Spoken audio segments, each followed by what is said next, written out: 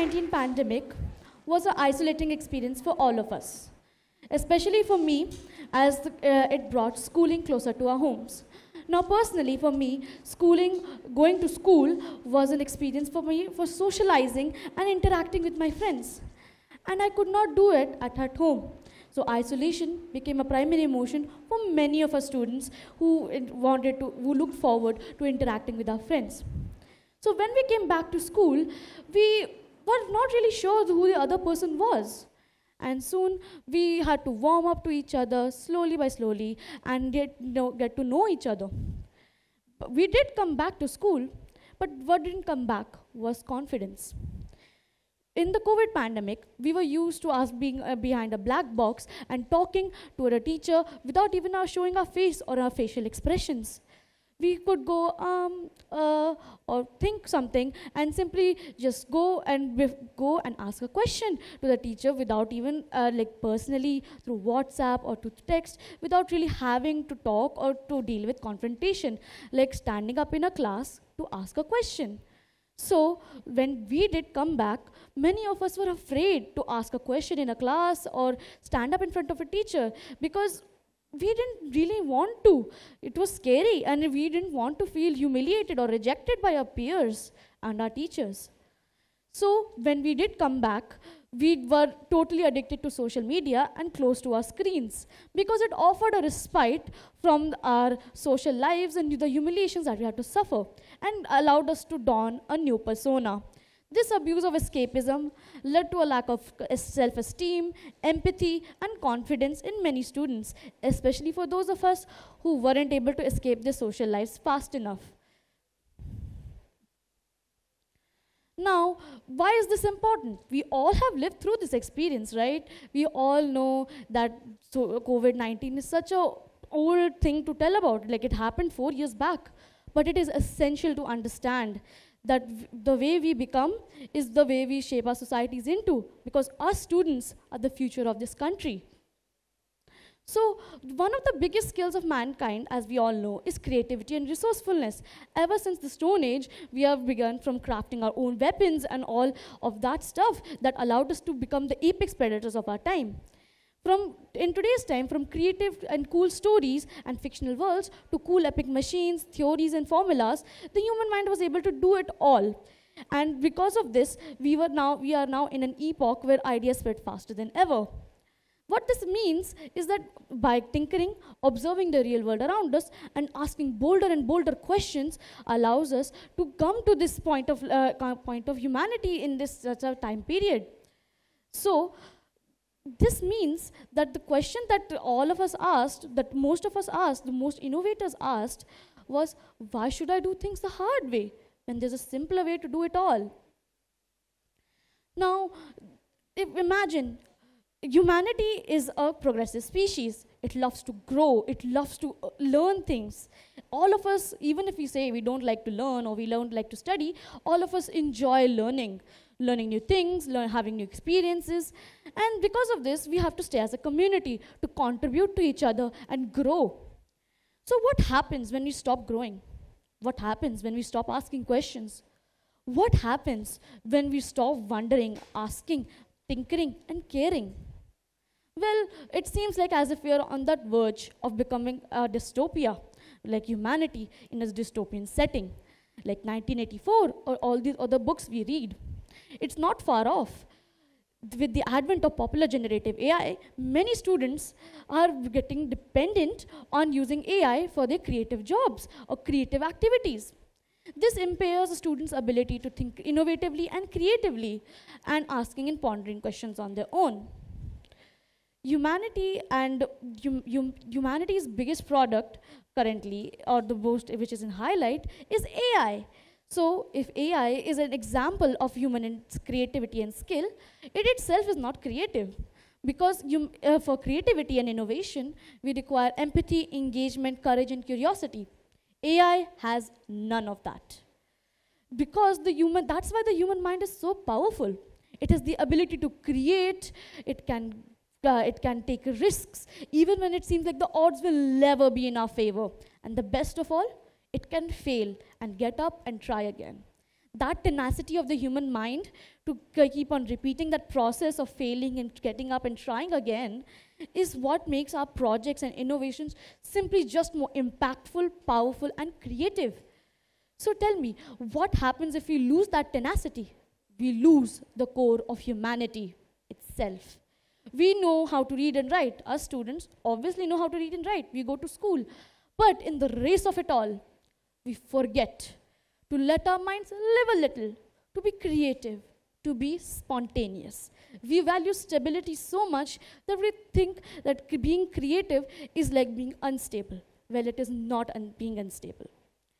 Creativity allows for us to grow, because growing is the only stable thing that we can do.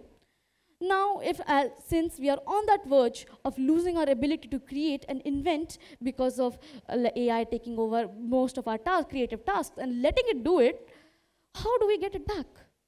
How do we let ourselves be creative and spontaneous again? Well, I devised a creative process called the 5 I's, which are interact, incite, ideate, inquire, and investigate. Interact with the world around you. Observe it. Learn from it. Take insight.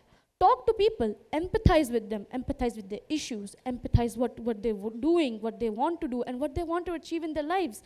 This will help you find an issue of what you're passionate about, or what you think is something that needs to be solved from your own perspective.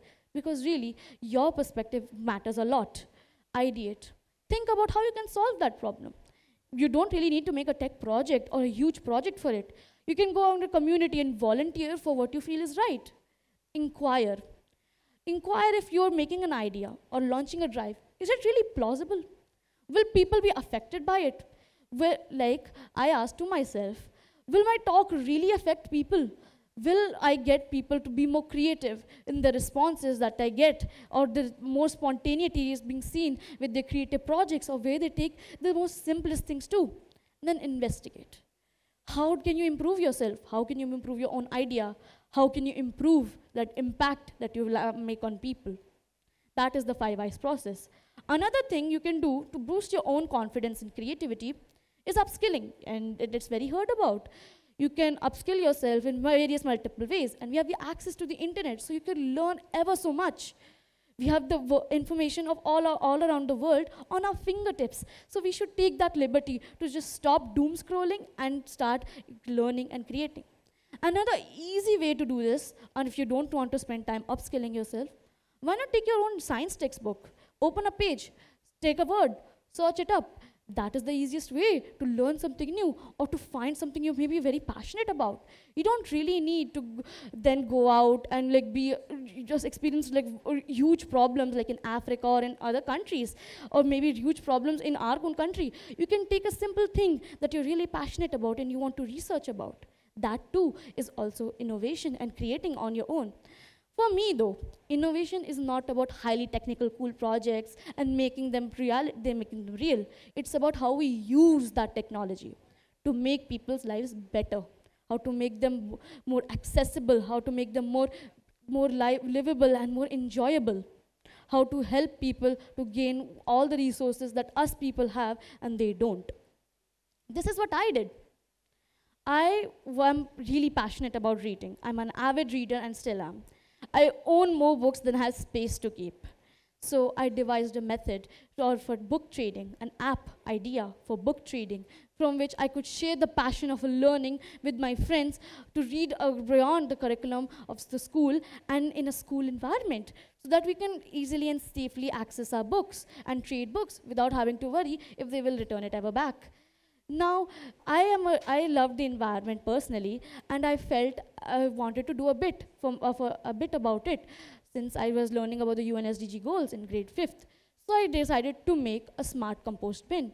This smart compost bin or automatic composter will not burn a hole in people's pockets and will help recycle home-based food waste in a very smart manner.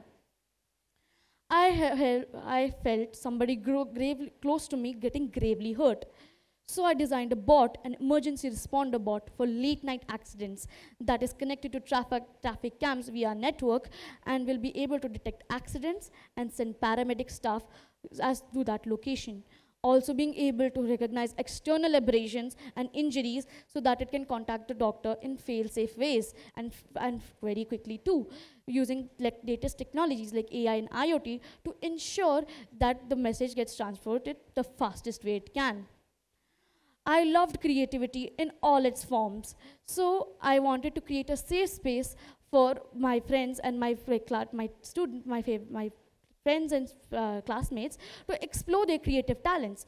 So me and one of my dearest friends collaborated to make the creation project, which is a safe monitored environment for creative talents, where you can express your creativity and penchant for curiosity in a safe environment and a monitored environment to make sure there is no abuse linked to it. Creativity and innovation have always been my method of expressing my empathy, my confidence, and the way why I wanted to change the world. I know whatever I learn in theory is usually where I write boring old essays about it. But when I use them in real life, the concepts I listen about, read about, and hear about, when I implement them, they become much more impactful and learnable. Hence, I would like to say this compactly. Never hesitate to take that first leap. Never keep back down from wondering. Keep that awe in you alive. Till you do, you keep the spirit of human curiosity alive. Today, we stand on the shoulders of giants, those men and women before us who dared to question those authorities, of those foreboding authorities of those times, and ask questions and devote all their resources to things that people really thought as impractical at the time, have now reached humanities to shorter heights, to longer heights in shorter times. So, I would like to say this once and for all. If you dare, the answer is just a question away. Never stop innovating, never stop thinking, always be creative. Thank you.